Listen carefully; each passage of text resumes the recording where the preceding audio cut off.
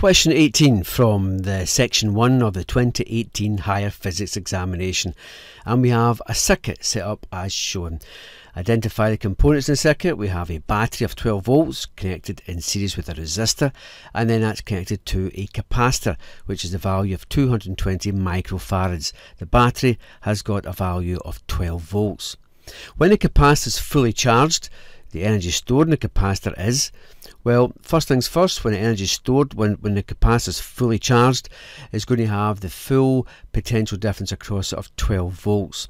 So all the characters in capacitors we know are the following. We have got the capacitance itself, C.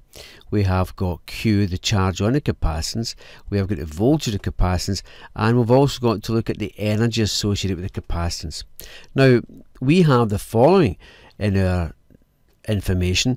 We have got the capacitance, which we know is going to be 220 microfarads. So that's that one done. We don't know the charge. We do know the full voltage across it. The voltage across it is going to be 12 volts. And we've been asked to find what is the energy across that capacitor, energy stored in that capacitor. So we're looking for an equation with capacitance, voltage, energy. Take a look at your data sheets and you'll find all the energy equations associated with capacitance down at the very bottom. We're looking for one with energy, with voltage and with capacitance, and it's got to be E equals a half Z squared.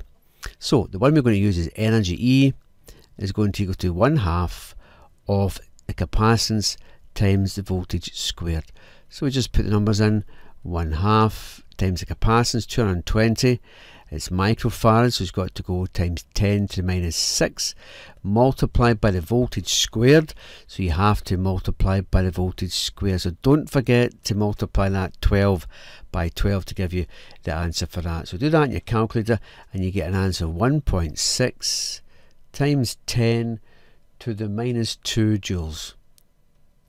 And that's the energy stored in the capacitor. And that will be answer 18D. Question 19 from section 1 of the 2018 Higher Physics examination, and we have a circuit which is shown is used to charge and then discharge a capacitor which is given the title C, and information is fed into an oscilloscope or via a laptop where you can see the graphs. Now you're given a whole choice of graphs here and you're asked to find which pair of graphs shows how the potential difference across the capacitor varies with time during charging and discharging. Now when the switch is put into this position here, then the capacitor will begin to charge up. So electricity will flow round the capacitor in that form, like that. Electrons will leave the battery and build up on the capacitor. But when you actually switch to this position here, then the capacitor will discharge and the electricity will flow all the way around that way of the circuit. So we're going to have a build up of voltage and then we're going to have a decrease of voltage, and it looks like it's going to be this graph here, the voltage increasing during charging and then decreasing exponentially, as they call it, in discharging.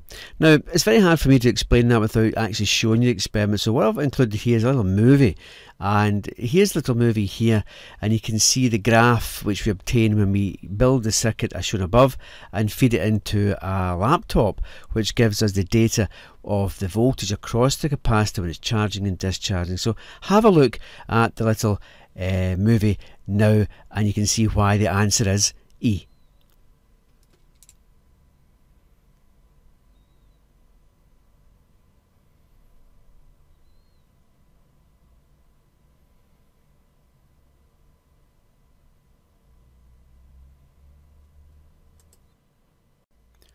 Question 20 of section 1 of the Higher Physics exam of 2018. And it's a practical one. A student carries out an experiment to determine the specific heat capacity C of a solid. The relationship used to calculate C is given there. C equals E, the energy, divided by M, the mass, times the change in temperature. And the recorded measurements and their percentage uncertainties are shown.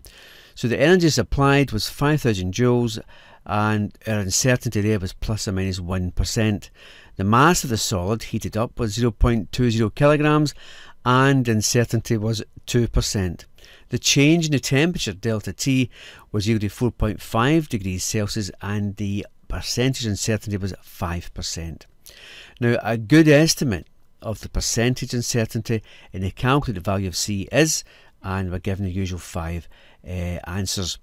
Now, when we do any experiment, to find the overall percentage uncertainty of an experimental result, we have to take the largest percentage uncertainty calculated for the measurements.